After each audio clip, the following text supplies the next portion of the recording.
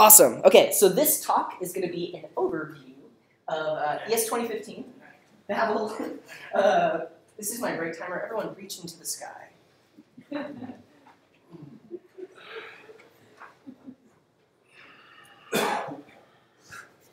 Okay, it's going to be an overview of ES2015 and kind of the latest features in ECMAScript, Babel, eslint, and Webpack.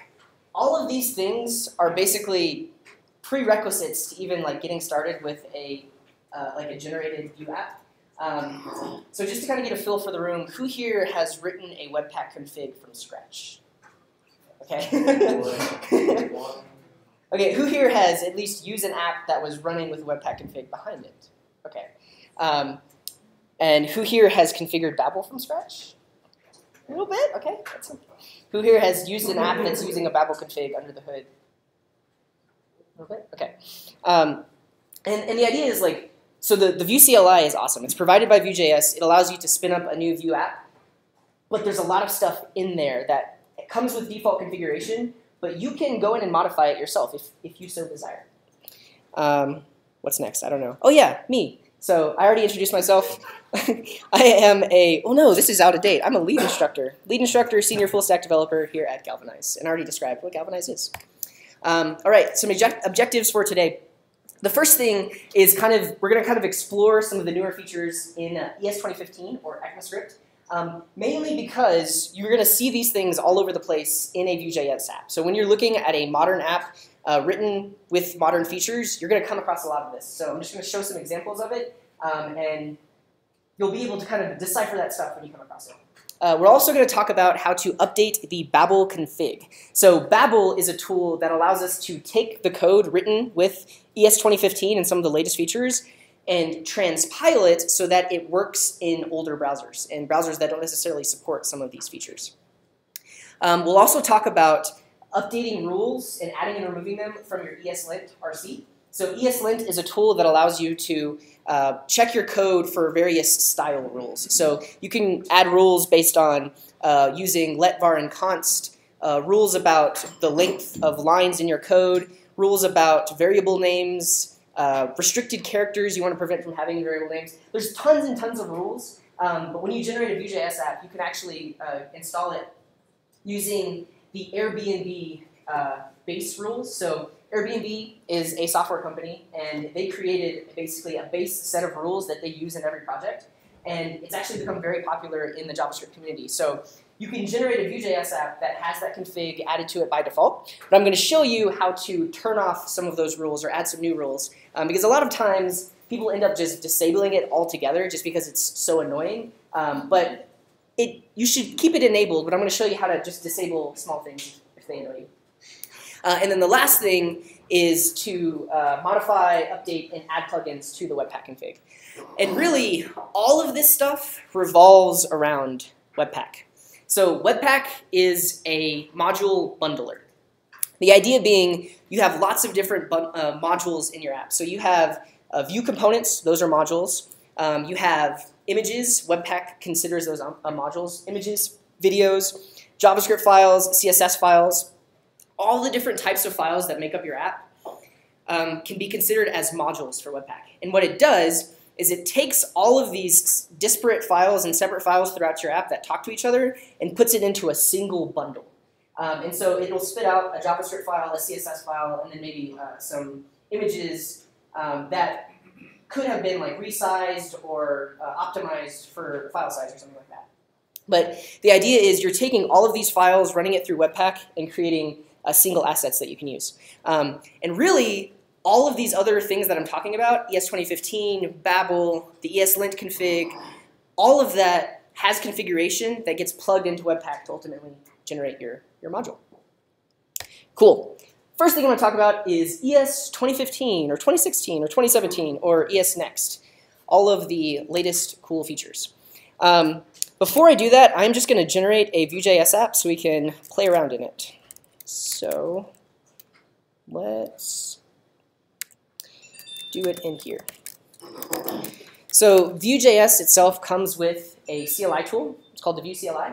And if we want to generate a new app, we say Vue init, And then you can specify a template. In my case, I'm going to specify Webpack. I believe they also have Webpack Simple, which is a lot less configuration, but not as configurable. They also have an even more basic one that doesn't have Webpack. But the idea is if you're building a production level app, you're going to want all of this included in your app. So Vue init Webpack, and then you can name your app. So I'm going to call this Explore the Config. So we're going to explore the configurations. We'll give it a name. That's fine. Explore the config. That's me. I'm going to choose runtime and compiler. No Vue router for now. Use eslint to lint your code. Yes, and then it will ask you, do you want to use the standard preset or Airbnb or configure it yourself? I'm going to choose Airbnb, and I'll show later on how we can customize that. For now, I'm not going to add any tests, and that generated the app. So in this folder, I now have explore config, and we can go in there. I'm going to go ahead and install the dependencies.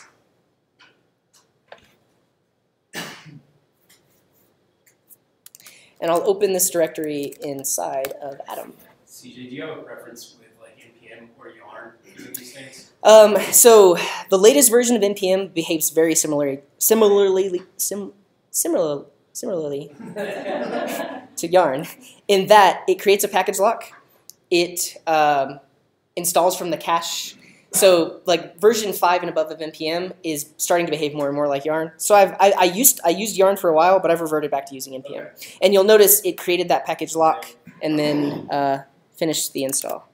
Cool. So I've got my dependencies. In this folder, if I do npm run dev, I'll just get a basic Vue app running with a Webpack dev server. That should open up in my browser. There we go. Got a basic Vue app. But the things I want to talk about first are CommonJS modules. So if you're not familiar with ES2015 modules, it's a way of writing your JavaScript in separate files and then bringing specific files into a single file so that you can use features of other files. It's basically, if you're familiar with Node.js and Express, it's like require and module.exports, but in the browser. It's not currently supported by, I think, most major browsers, but eventually it will be. And right now we have to run our code through Babel to get it to work, but let's see where that comes into play. So if we look at our Vue.js app that gets generated, you'll notice first that there's a lot of stuff over here on the left. And that's really what I'm going to be talking about tonight, like what is all of this and what do we do with it? But first, if we look in the source directory, we can look at main.js. This is the entry point into our Vue.js application. Basically, this is what creates the app and gets it up and going. But you'll notice up at the top, there are these import statements. And what this is doing is this is bringing in the Vue.js library. If you're familiar with Node.js and Express, this would be equivalent to something like const Vue equals require Vue. So this is a way of bringing in the module that you installed with npm known as Vue and storing it in the variable called Vue. This syntax import will eventually be supported in all browsers. So you can, if you get used to using this over like require, that's a good thing. But what this allows us to do is separate our files into, well, our app into separate files. So this next line, import app from app, you'll notice that this has a relative file path. So what this is saying is this file wants to bring in the contents or the thing that was exported from the file in this folder called app. So right here I have app.vue. This is kind of like my main Vue.js component. But if we look in here, you'll notice this export command. And what this is saying is when somebody imports this file, they're going to get this exported object. And later on I'll talk about the whole Webpack pipeline and how this gets created. But basically this is exporting a Vue component that has this as the template and this as the styles for that component. But this export command is basically saying this object is now available to anything that imports it. And so in this file, that app variable is now equal to the app component.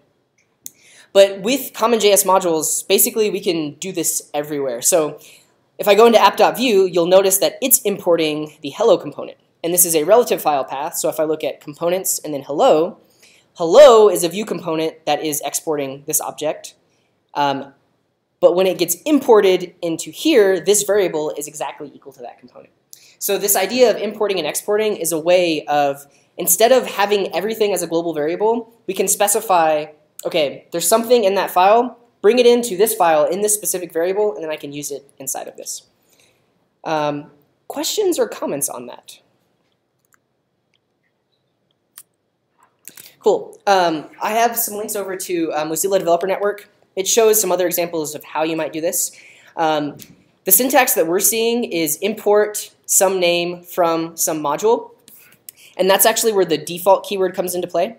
So because this says export default, that means this is the default export. If I don't specify a name when I'm importing it in, this is what I'm going to get back. So over here, when I'm importing app, that means I'm getting the default thing. I'm getting that object. Cool.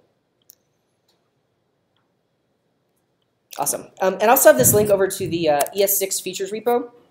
All the things I'm going to talk about and more are linked here with examples. So if we click on modules, you can see some examples of like exporting a specific function, exporting a variable, importing everything that was exported from another file, importing using destructuring, which I'll talk about in a second.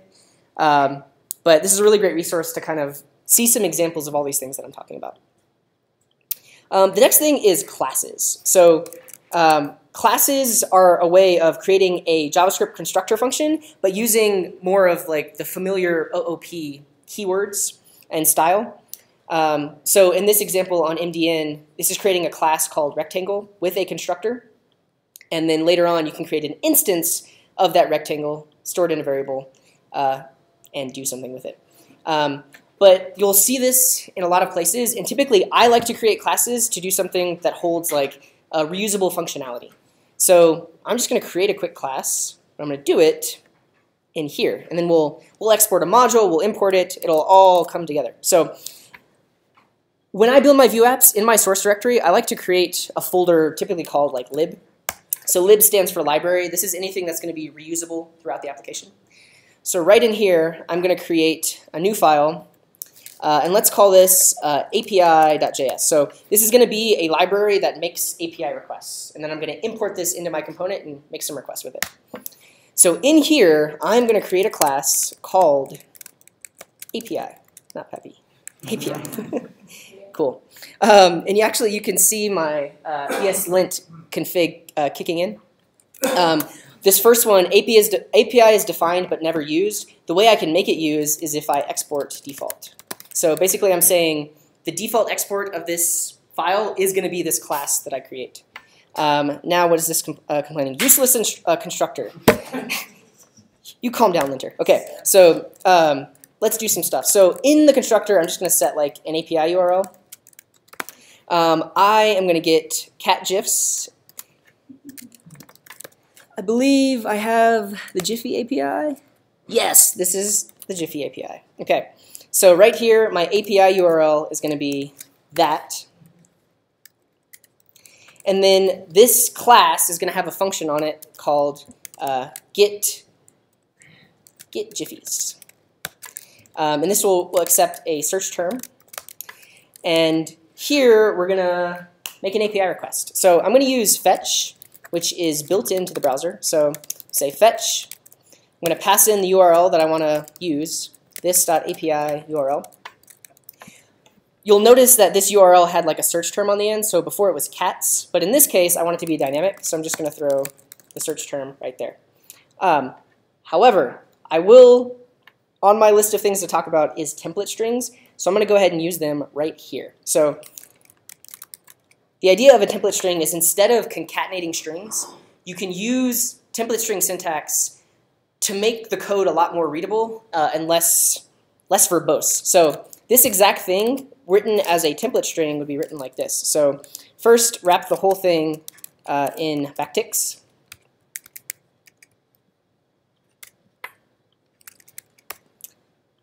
Get rid of the concatenation, throw a space there. Any variables need to be wrapped with curly braces and a $, and then curly braces and a $. So this right here is exactly equivalent to the line above it. Now in this example, it's not It's not that verbose, like we're not saving that much code, but there are a lot of cases where you're concatenating like 5 things together and you have like lots of variables, and this really, really comes in handy and like, keeps your code looking clean. So, and actually I don't want a space there because I want this to be API URL and then the search term tacked on to the end there. Okay, so make the request, and then part of the fetch API is you have to turn it into JSON, and then we'll use this function in our component. So I've created a class here. I'm now going to import this class into my component so that I can use it. So over here, let's just do it in, the hello component. So right here inside of my script, I want to import the class that was exported. So I'm using module syntax. So I'm going to say import API from, and in this case, I need a relative path. So actually, I don't. I can use the @ symbol. So I can do @/lib/API, I believe. And this will require the file that was the class that was exported right here. Now I want to use it. So inside of my hello component, I'm going to create, let's do some methods, and I'll create a load method. So in your Vue.js component, methods are basically like your controller. Like you can put any function on here, and this function can run and modify anything on the data that will be reflected in the view. So in here, I'm just going to throw a load method. When the app loads, I'm going to create an instance of the API. So we'll say API equals new API, and then I'm going to call that method. So API.getJiffies, and I'm going to pass in the search term, in this case, cats.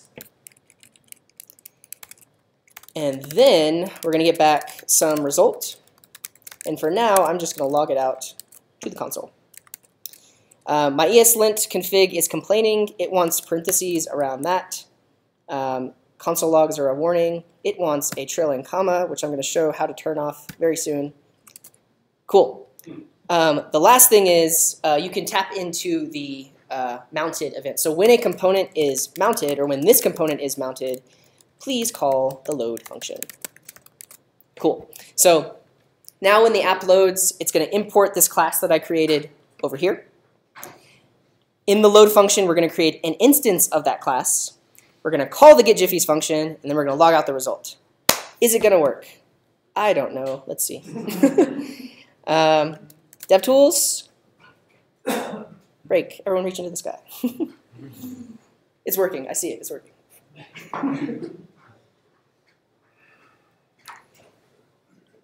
Cool. Yeah. So you can see I have some warnings here, but if we refresh the page, here I get the object. It has a data property. Those are all the jiffies. The main thing that I wanted to show here was first class syntax, right? So the fact that right here we're creating an instance of that API, that's because class syntax is basically just syntactic sugar for creating a JavaScript constructor function. So over here, the class, this is kind of like a blueprint. Like when you want an API, it's going to have these functions. And then over here, in this component, I create an instance of it and then actually use the function that's on it. So that's class syntax. Yes, arrow functions. So you'll notice right here, there's this nice little fat arrow. Just a quick survey, who here has used arrow functions? Who here has heard of them but doesn't really know? Okay. Yeah. I'll show a few different examples that you might see. So right here, this is like one of the most basic arrow functions. So it accepts one parameter and then just does a console log. But this is exactly equivalent, well, not exactly, but you can think about it in this way. This is equivalent to a function that accepts result as a parameter and then does something with the result. Now my linter is complaining because the Airbnb config says you should always use fat arrow functions, but I'm just showing an example of what that would look like. So fat arrow, in its most basic terms, is kind of a syntactic replacement for function. However, it's more than that because a fat arrow does not bind this. So it has a lexical this binding. What does that mean? Well, let's say over here on my data, I had something like an array of jiffies. It's just an array. And then in my component, let's say I just create a bunch of these. So yeah, so I'll have a div, and I want to repeat this div for every GIF in my Giphies array. So I'm going to say GIF with a hard G in Giphies. And right there, I'm just going to throw an image. I'm going to bind the source to be gif.something. I got to figure out what it is. But we are still logging it out. Let's see what the actual image URL is. So we go gif dot URL? No. Content URL. I want to be able to embed the GIF on the page. So gif.images. Embedded URL. Oh wait. Right above ID. Embed URL? Well, the thing is, I think this.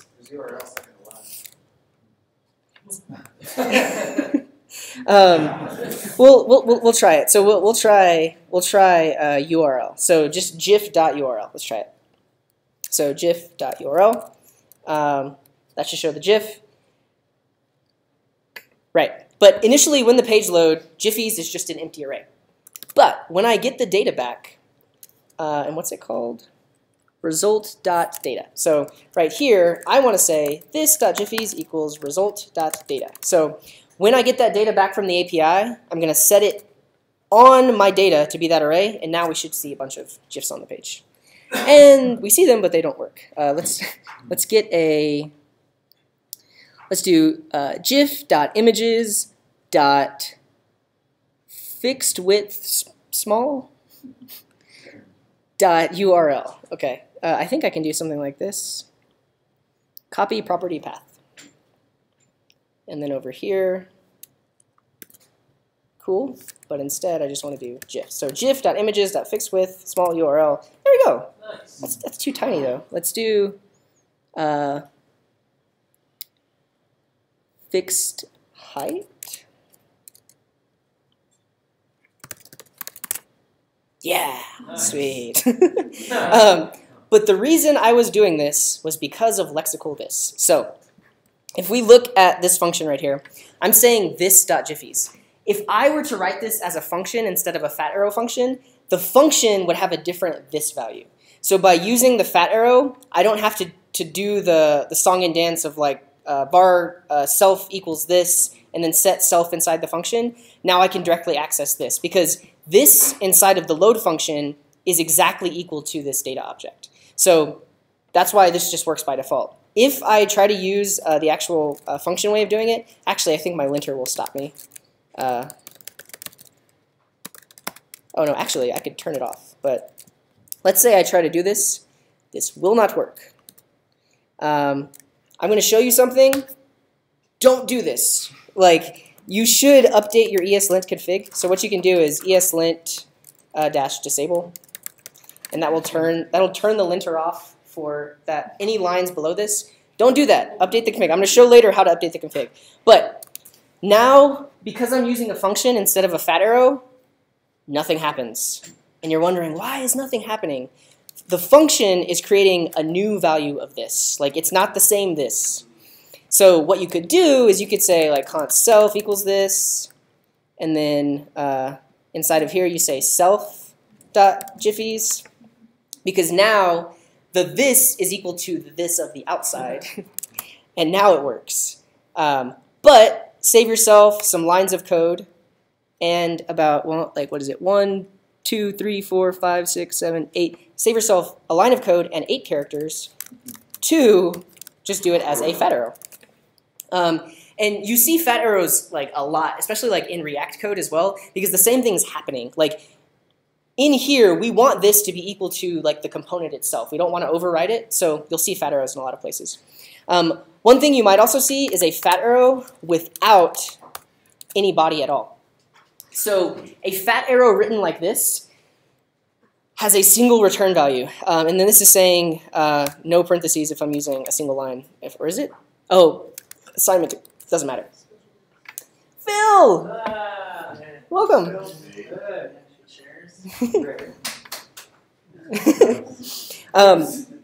So This as a single line function doesn't make as much sense in this context, but what this allows you to do is create a single function that returns a single thing. And actually, am I doing it in here? Yeah, I'm doing it in here. So this is a function that returns the value resolved by that function invocation right there. So by leaving off the body of the function, it's an implicit return. I can just leave off the return value, like the return statement as well.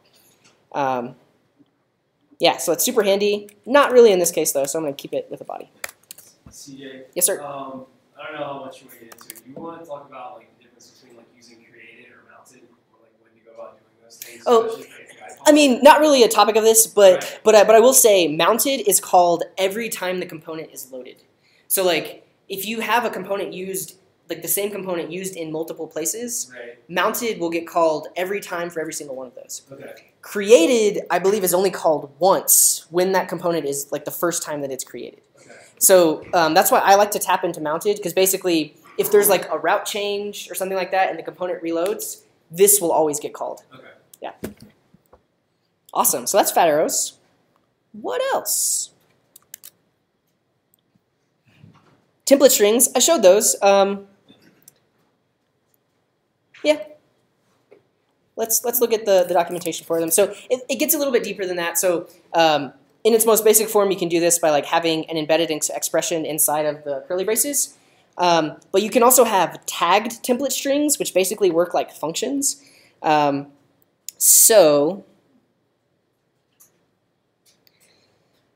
Yeah, so you can create this tagged template string that does this, but whenever you run this code, it actually invokes your myTag function, which accepts the strings from inside of the template. I guess it's the, and then the expression, like each individual expression that was passed into the template string. So in this case, you know exactly how many expressions are being passed in, but potentially you could get access to like arguments or something like that and access the arguments dynamically. But it's a way of like running your template function through some other function. Main use though is to get rid of all of this concatenation. So right, like previously you would have had to have done this. Like, okay, we're taking a string, we're concatenating it with some math. So we wrap that in parentheses, concatenating it to another string, concatenating that to some math. So we wrap it in parentheses, and then concatenating a string. Whereas, yes, 15 is a plus b and 2 times a plus b. You get rid of all that extra syntax, all those extra quotes. It's a lot easier to read, a lot easier to parse. Awesome. All right, destructuring. This can be a bit of a mind bender, but it's really fun. So let's see what examples they have. Okay, you might see a lot of examples like this where they're basically destructuring an array into variables. I don't like that as much. Like, I mean, you can use it for that, but to really see the power of this, this might be an example. So what this is saying is getAstNode is a function that returns an object that has any number of properties. Like it's returning an object with a bunch of properties on it. But we specifically only want these 3 properties, and by writing your code like this is going to give you 3 variables in this scope called op, LHS, and RHS that you can use in the lines below it. I realize that's also not the best example. Let's do something. Okay, so here's something I'd like to do. So in my API, I'm using fetch, but I'm doing this res.json. If you ever use the fetch library, you'll find yourself doing this pretty much all the time because it doesn't, not the fetch library, like just, it's built into the browser, the fetch API.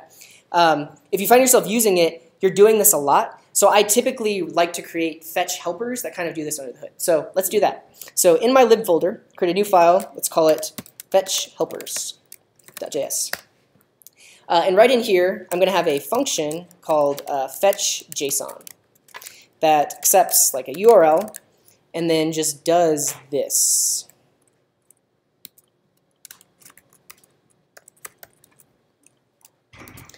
But now instead of that, URL. And so now, anywhere that I want to fetch JSON, I can just say fetch JSON. but I need to import it. So first thing, my linter is complaining it's defined but never used. What I can do is just say export. But I don't want to prefer default export. No. No, I don't.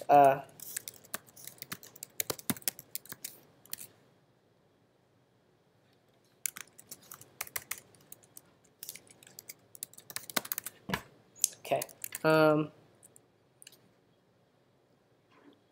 Well, I guess it's saying that because I don't have multiple functions, so let's just do this. Fetch other JSON, whatever.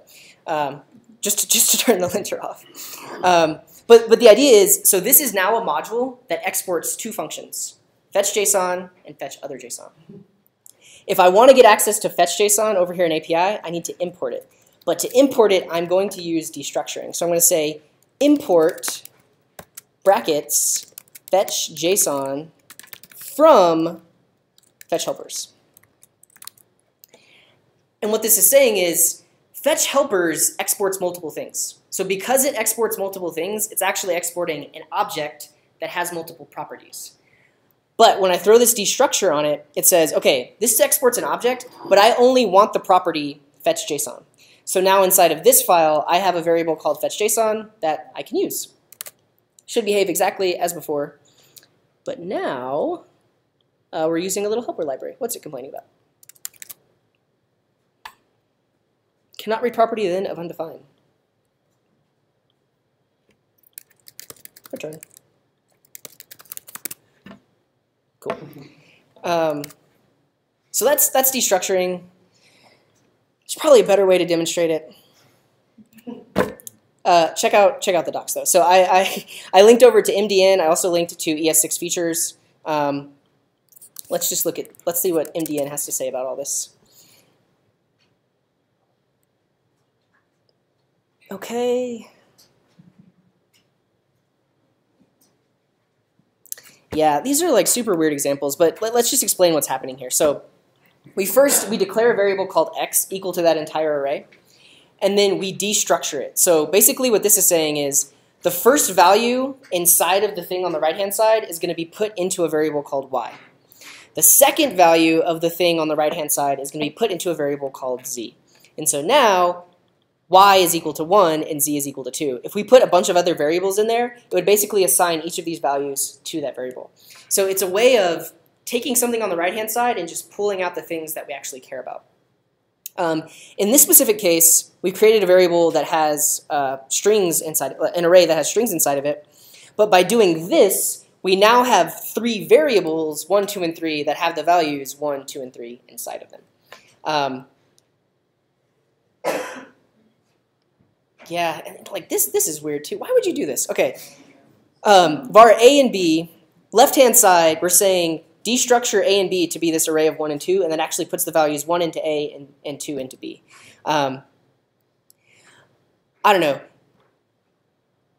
When it comes to new language features, a lot of them are fun and like make the code easier to read. This, I would have to look at the docs like, what is happening here? Oh, okay, so like it's destructuring it. Like this is the same as var A equals 1, new line, var B equals 2. Why would you not just write that? There was one up above that had the rest, so it had the first 2 and then the rest. Ah. So, and this is saying this is a stage 3 proposal. So when I talk, when I talk about Babel, I'll talk about like what the different stages mean. But what this is saying is, store the value of A in a variable called A, store the value of B in a variable called B, store everything else in an object called rest. So well, it would just be C and D. So anything that wasn't defined, like wasn't specified over here, is going to get put into this object. So this is going to be a variable called rest. Well, it's an object called rest that has 2 properties, C and D. Yeah. Weird. But I will say the main place that you're going to see this is like in import statements in your components. Mainly because components can export multiple things, and you only want specific things from the components. Awesome. Yeah, and lastly, method definition. So you've already seen me do this, but it's actually new. So if we look in the component definition, well, let's look at the hello component. right here, so this whole thing is an object. Data is a property on that object. But you'll notice I just have to put the parentheses. So if you're used to writing like older JavaScript, this actually should be written like this. So data is a property, which is a function that does that. And mounted is a property, which is a function. But the new method definition syntax lets us just leave that off. Means exactly the same thing. It's just a little easier to write. Same thing would happen here. Like this would be, so methods is an object. Load is a property on that object that is a function. But we can pull that off and it just works for us. That's one that's just purely syntactic sugar, but it is really awesome, and you should use it.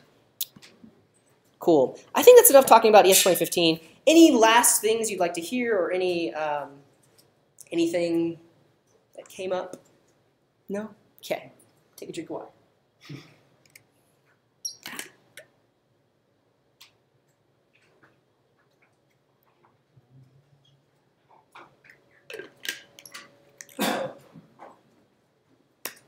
Awesome.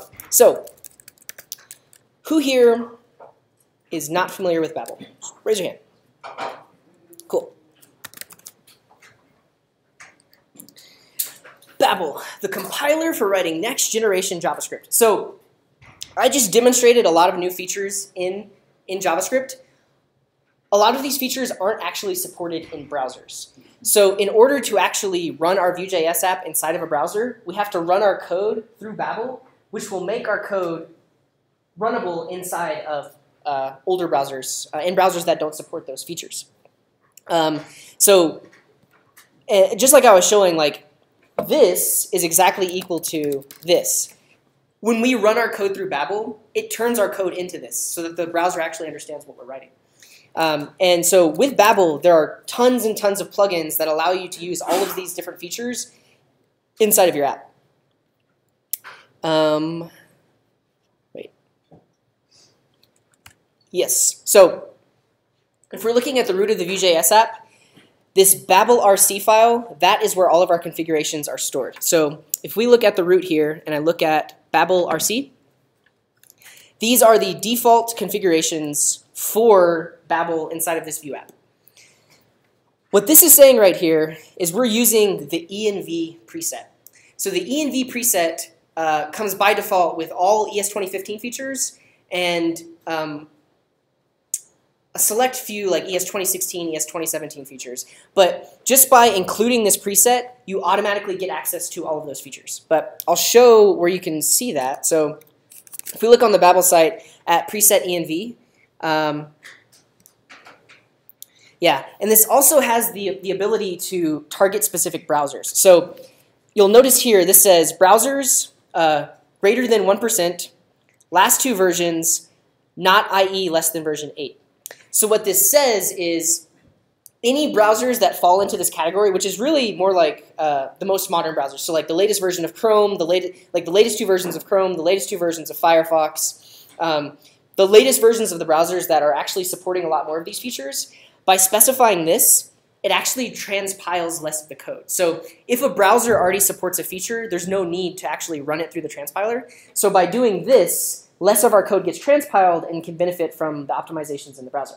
But all of this is configurable. So if you do want to support like IE8 and below, you can go in and if you look at Babel's documentation, it'll tell you like what you can put in here to support those older versions. And by doing that, your code will probably be a little bit larger, but you will support older browsers. The other thing is, if you're familiar with the Kangax compatibility table, this is a table that describes all of the new features in ES2015 and which browsers support them. So right now, Chrome has 97% support of all these features. Really, the only thing it's missing is tail call optimization, and I don't know if it supports modules. Maybe it supports modules. But along the top here is all of the different JavaScript runtimes or browsers, and then which features of ES2015 they actually support. So by specifying a specific browser, Babel will look at this table and decide which rules it needs to bring in to actually transpile your code.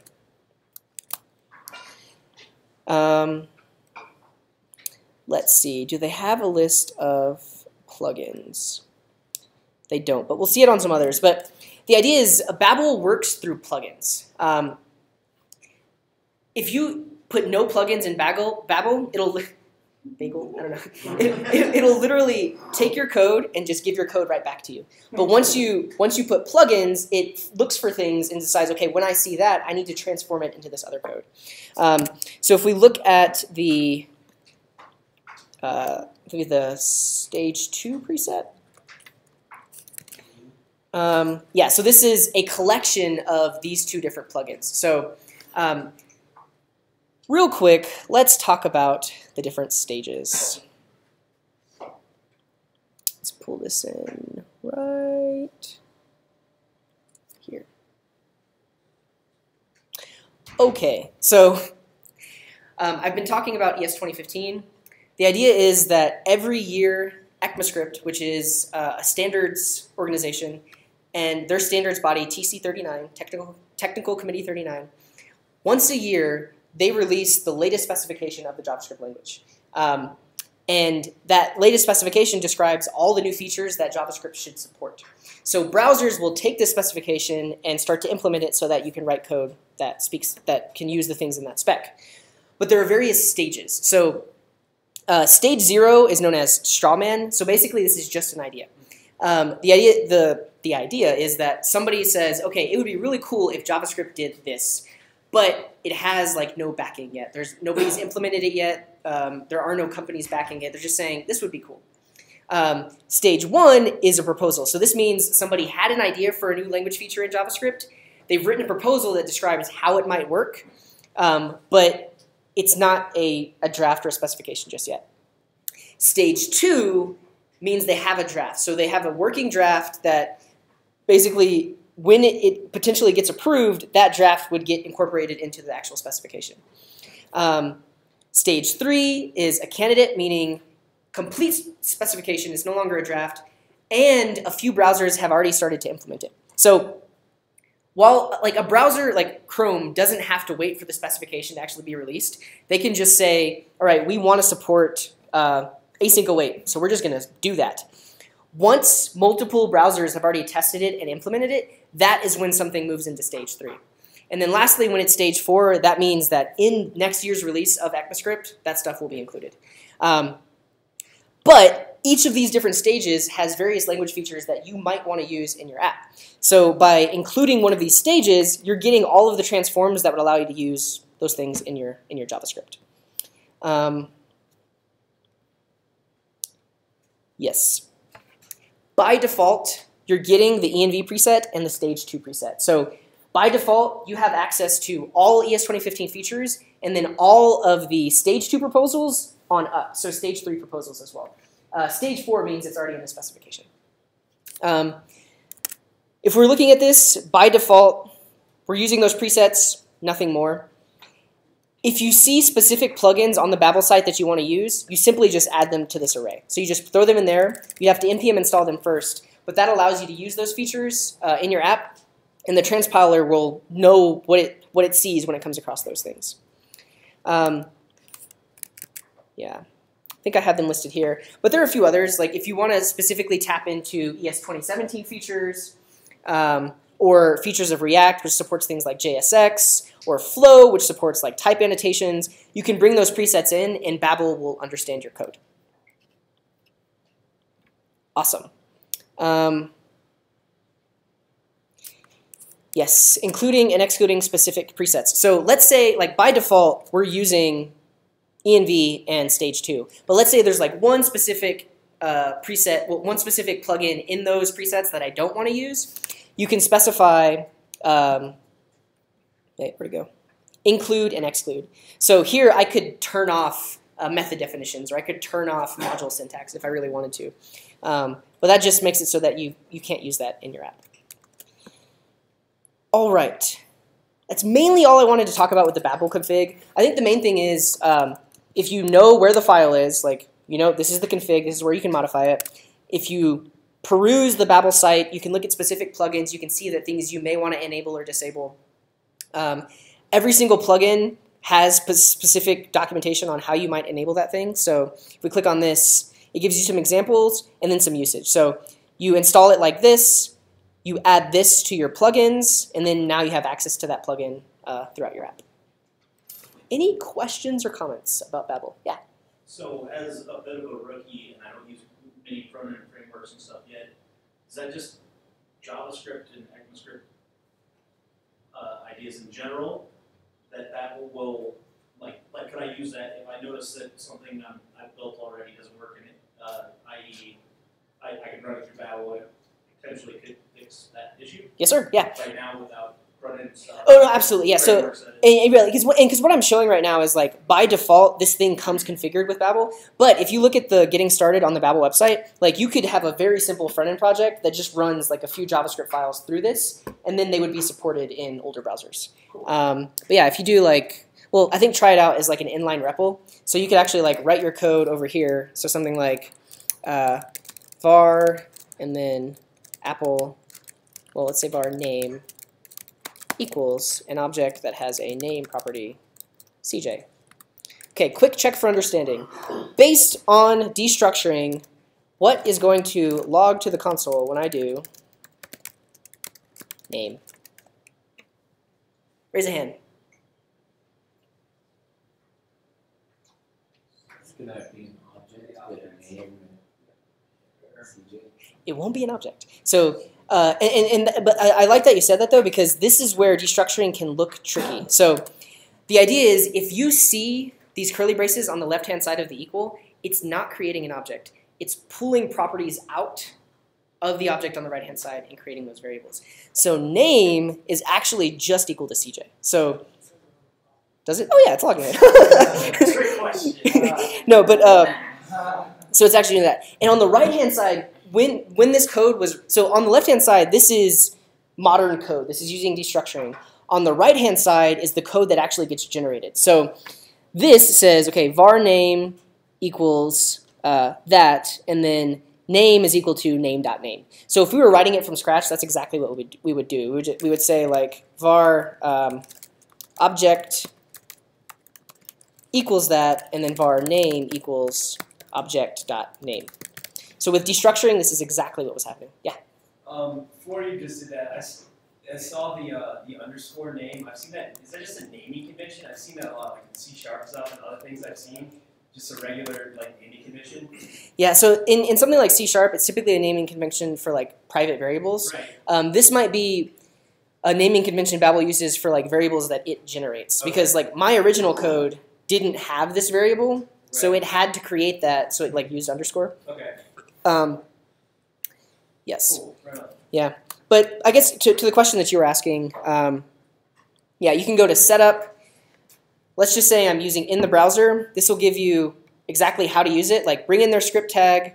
Oh, wow, that's actually pretty awesome. You don't even have to transpile it.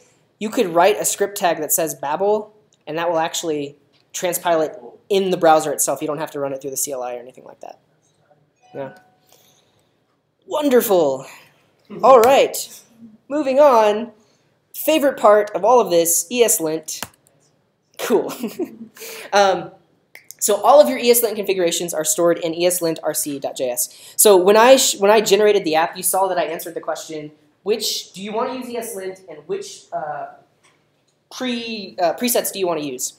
So if I look at eslint.rc, we can actually see this extends Airbnb base. So by default, I get all of the rules defined inside of that Airbnb base. Now, let's just check out the eslint website. If we look at rules, there are tons and tons and tons and tons of rules. So there's like no undefined, no undefined variables. So this is a really common rule. The idea is if you use a variable that was not defined before, eslint will throw an error. And this is like a really common error in JavaScript. So like maybe you misspell a variable name, or like I mean, that's probably the most common case. You misspelled something, which means that thing doesn't actually exist. So this rule will kick in and say, hey, that variable is not defined. Just as an example of that, like let's say right here inside of API, right here, I just try to log wow. You'll see the linter error right here.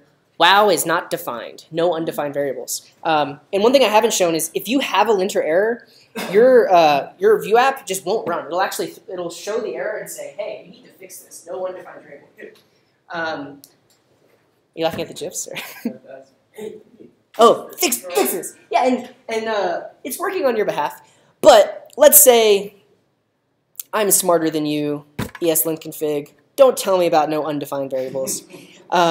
So you can change that. So if the first thing I'll say is you should have eslint plugin installed inside of Atom. So that's what's actually giving me these underscores and these errors down here. So if you go to install and just search for eslint, this package, linter eslint, automatically detects your linter file and then throws those errors inside of Atom. So super convenient. Keep that enabled.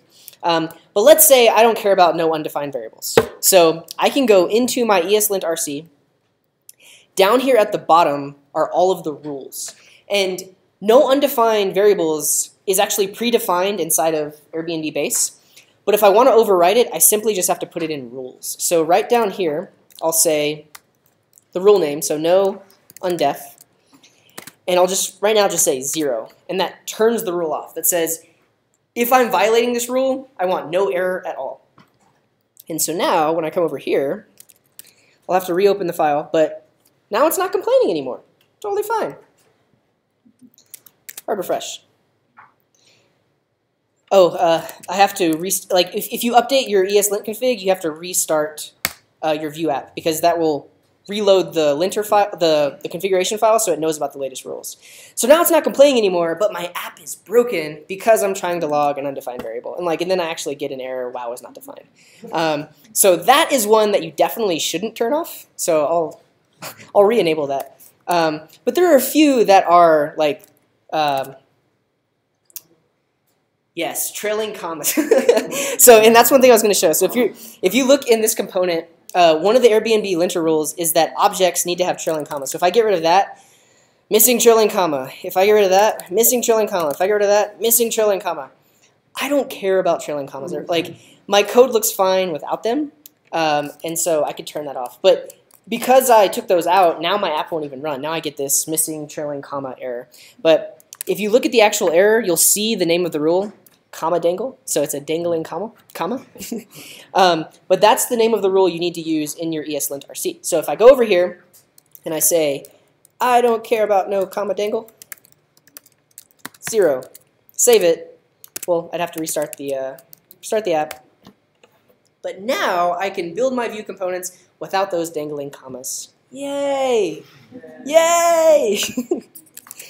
Cool. But the main thing here is, like, if you see a linter rule being thrown, like your app just stops working and you're like, hey, my code's fine, you can actually disable that rule. And the idea is, by default, all of the rules inside of here get enabled, but you can turn them off one at a time.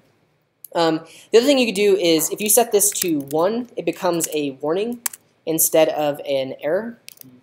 So, or maybe set it to 2. Let's see real quick. 2 is error? Yeah, so 1 is a warning. So now there's no red dot, but there's a yellow dot saying, hey, this is a warning, you should probably fix it. So I would use your discretion. Some rules, just turn them off. Other ones, you might want to make warnings because you might want to go back to those. But pretty much any rule you find, you can either turn off or on here. And also, like, if you go to the eslint documentation and you find a rule that you like, you can simply enable it in that configuration file. Okay. Yeah, ignored files are stored in eslint ignore. So the idea is you don't want to run your linter on everything. So if you look in here, it's not running the linter on any of my configuration files or my build files, simply because, like, that's not application code, so I don't want to run my linter on that. But you could throw other things in here. Like, I could actually throw the entire source directory if I wanted to. And then now it'll just ignore, like it won't run the linter on anything. You don't want to do that though. It is possible. Cool.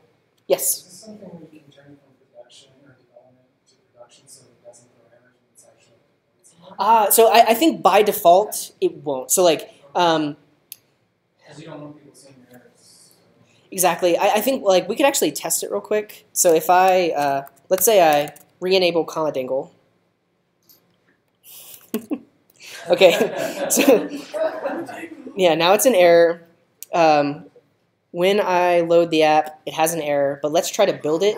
I think the build will just fail if I have errors. So if I do npm run build, building for production,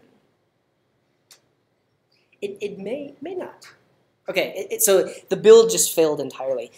You can probably change that in the Webpack config, because right now eslint is the first thing that runs before Babel and before everything else. So there's some configuration in there that says if eslint fails, just don't even let anything below it run. When we're looking at Webpack, we can see potentially how to disable that. But I'm going to add it back because I don't like the comma dangle.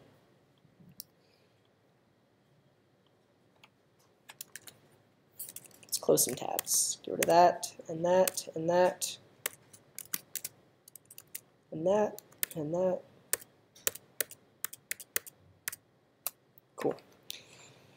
And again, depending on how you generated your project, it may extend a specific config. In my specific case, I said, please extend that one. You can choose others as well. And you can add or disable rules in the rules section. Yeah, and I kind of like hinted at this already. Don't rely on Vue to throw the linter error. Like I've seen a lot of people do this where like you run your code and then you go to the browser to see that a linter error has been thrown. If I turn that up, I don't know. I could do something like, yeah, I know it hates that. It doesn't like underscores. It's not camel case. But if I do that, if I didn't have linter enabled inside of Atom, I would go to the browser and it says, oh, this value is not in camel case, please fix it. Install the plugin in Atom and let that work on your behalf. So like instead of like change some code, go to the browser, oh, I need to fix all this stuff, fix it while you're in the editor. Like it's telling me it's not camel case. Okay, I'll make it camel case or at least get rid of the underscore. And then no error here, and when I go back to the browser, no errors there either. So don't just depend on the browser to show you the errors. Use the plugin. Yeah, I think that's all I wanted to say about that. Lastly, Webpack. All right.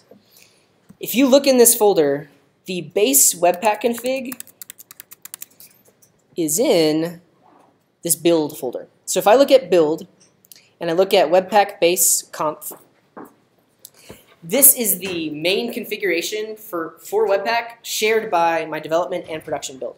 Now, this Webpack config is what describes how to load all of the modules. So at the beginning, I described what is a module loader. So let's throw the image back up there. This idea of taking all these disparate modules, whether those are files or images or really anything else, and running those through Webpack.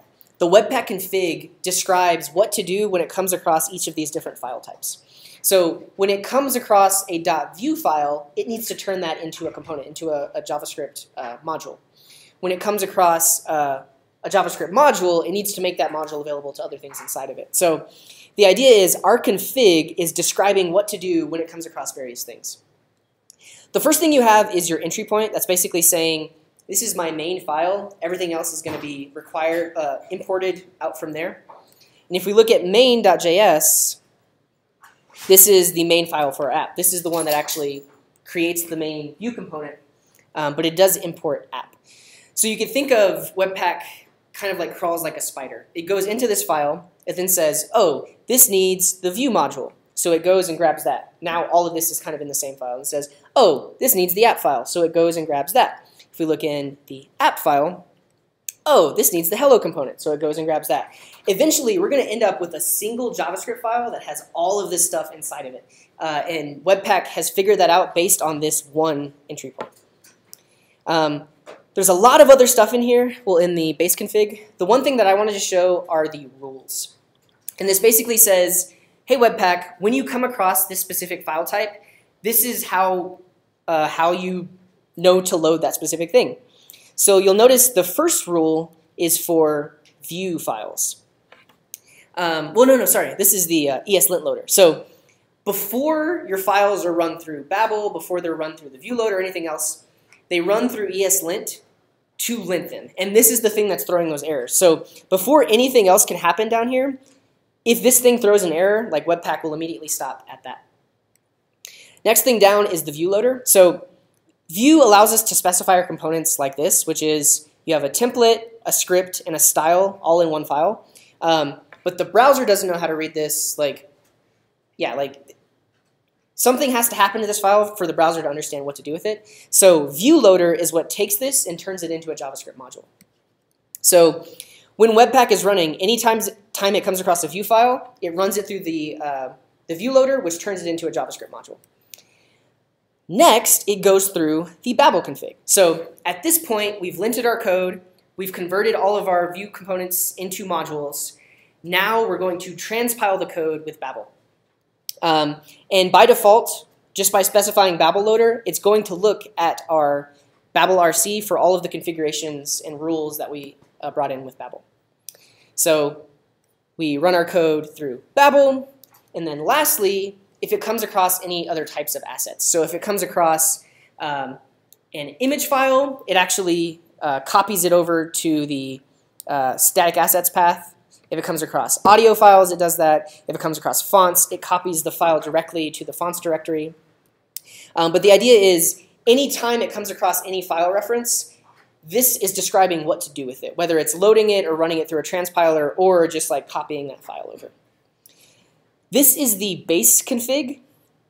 Your development config is defined in this file. And ultimately, it takes all of these settings but adds a few other things. So your development config is doing things like printing friendly errors, hot module replacement. So you'll notice by default, the page, whenever you change your JavaScript, the page will automatically refresh and like load the latest code. That's this thing happening for you. But when we're running in production, we don't care about that. So if we look at the production config, it doesn't have any of that, but it has lots of other modules that provide some optimizations for the browser. So the Optimize CSS plugin adds like browser presets to like CSS variables, CSS properties. So certain browsers don't directly support like Flexbox or something like that. This is my break timer, and I'm almost done. I've been talking a very long time, but I'll be done soon.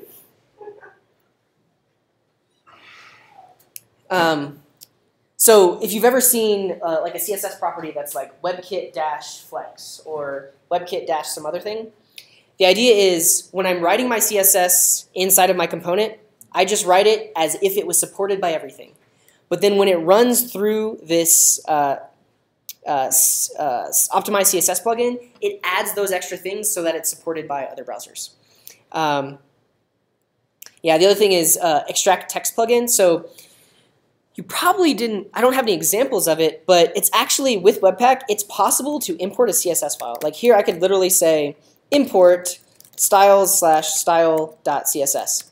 And then all of the styles defined inside of there would actually be applied to this component. It's possible.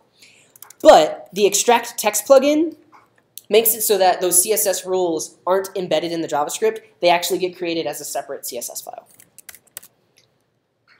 Wonderful.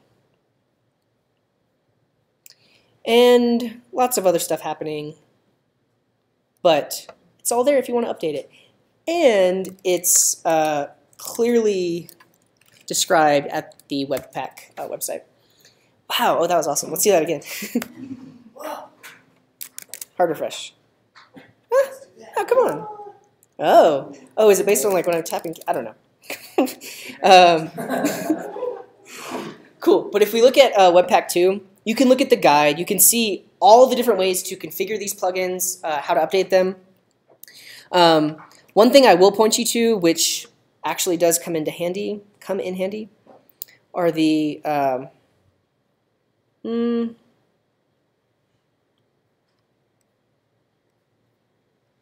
I'll find it, just a second. Plugins. Plugin interfaces. CLI. Guides. Do I have a link to it? I think I might have a link to it in my slides. Yes, custom plugins. This is one thing that you might have to actually do. So Webpack provide plugin. What this allows you to do is specify a global variable that can be used in any other module. So a lot of times you're depending on code that expects jQuery to exist as like a global variable. So what you can do is do a provide plugin. And you would npm install jQuery just like normal, but what this does is it says, okay, when a module comes across a $, let that be equal to the module called jQuery that was installed. Or when it comes across jQuery, which is used by a lot of libraries, instead of using $, use the module called jQuery. And then anywhere in your code, you can now use that, and it behaves like it's actually using jQuery. But this provide plugin would simply just be added to the list of plugins here. So you'll notice this is array of plugins. If I wanted to define jQuery, I would actually do this in my base config. So if we look on this one, it actually doesn't have any plugins defined, so I can just go ahead and define it. So like plugins is that.